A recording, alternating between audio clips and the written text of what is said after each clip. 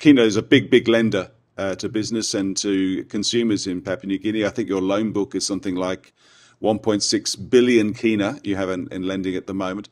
So it'd be interesting to get a sense of the lending environment from you at the moment. How is demand for lending right now, and what sorts of lending requests are you receiving? So the world is experiencing the most challenging conditions we've ever seen, at least in our lifetime. And that pretty much has changed the landscape of everything, Hmm. socio-economic, and lending included.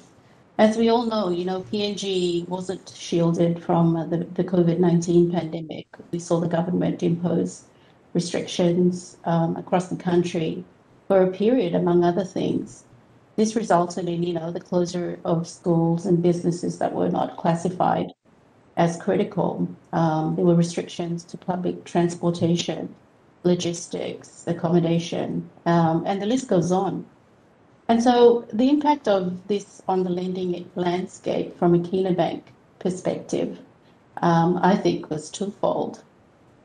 Firstly, we were seeing the lending environment shift from funding growth to providing relief for existing customers, both in retail and business. And what this meant was that the bank supported its existing customers impacted by the pandemic through loan repayment relief arrangements. We also reduced interest rates by 2% for working capital facilities or overdrafts to help support customers as well, particularly in the business space.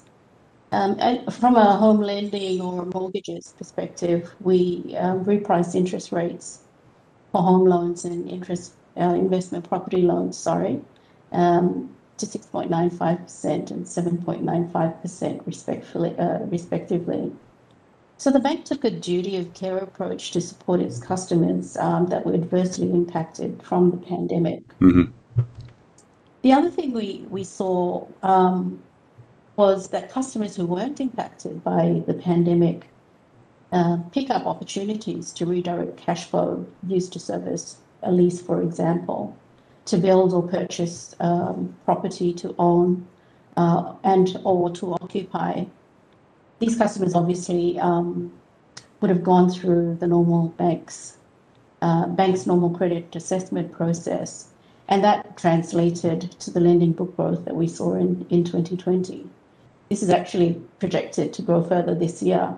And then in terms of trends, so our view is, we've seen little change to the net demand for lending in the last 12, 18 months at least. Having said that, we've had a flattening of requests for investment property loans off the back of, rental vacancies, for example. On the flip side, we saw a demand for increase in owner occupation or owner occupied home loans through new purchases and refinance of home loans from other banks, where we allowed debt consolidation to occur as well. So it was a bit of a mixed bag. Hmm. And this feature was also seen across the business segment as well. So what kind of things and what size of loans are businesses coming to you looking to finance?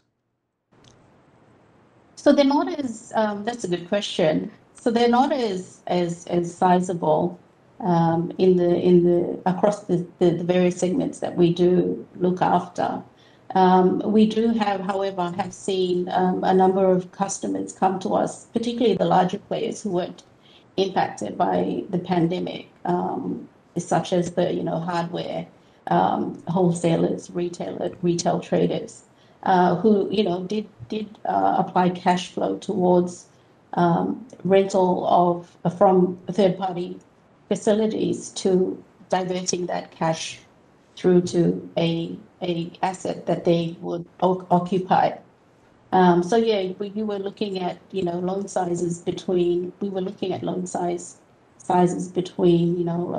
few hundreds of thousands to even in the millions. And then in the property space, the ticket size is generally at about 300 to between 300 and 500,000 for a deal.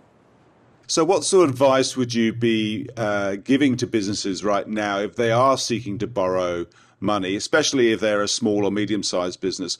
There are a couple of things I'd encourage SMEs to do.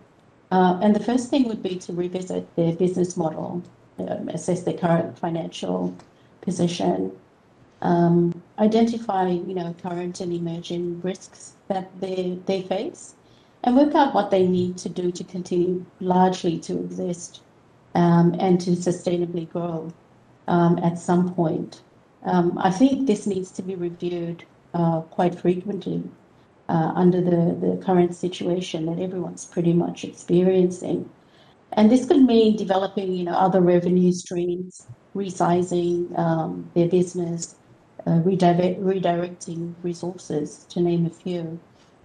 I'd also recommend that they engage, or these SMEs in particular, engage professional service providers, such as accountants or ICT specialists who can help with these reviews, because it does go a long way when customers do approach the bank to provide assistance.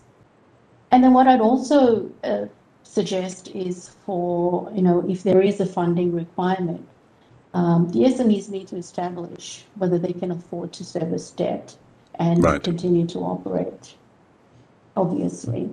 And finally, what I'd encourage SMEs to do is to engage their banker to discuss options that they may want to consider, and also obtain clarity or full visibility of costs associated with borrowing, because I believe this is one of the real pain points for customers who do approach banks for assistance. What is Kina's value proposition when you compare yourself to your competitor? How are you trying to grow that share of the pie? So our approach is to growing, our market share in lending is really to make our relationships stickier. Right. And so outside of our lending offering and the customer experience, which is critical for us, I must admit we have some way to go in that respect. We also offer other banking solutions to customers in the retail or the personal space. For example, we provide new account opening through our website. So there is an online application process that customers can use to set up accounts for themselves, and then the traditional means through the branch network.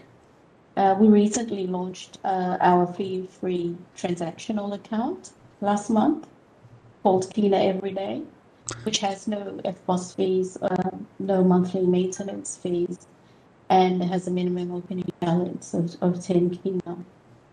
From a relationship perspective, we have an offering called Prime to all our home loan customers. These customers will have a dedicated relationship advisor. It's not something that we provided previously, so this came into the market just recently.